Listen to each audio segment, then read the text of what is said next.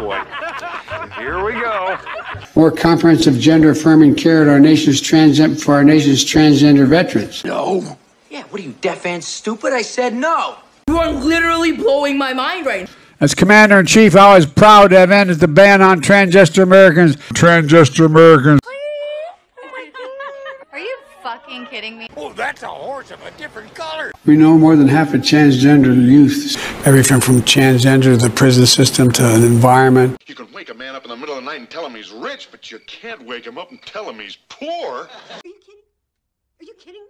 Overturning the ban on transgender individuals. As president, I was proud to end the ban on transgender troops. Fredo hypocrisy. Pot calling the kettle black. Yeah, well, you'd think so, but you'd be wrong. For transgender children to be free.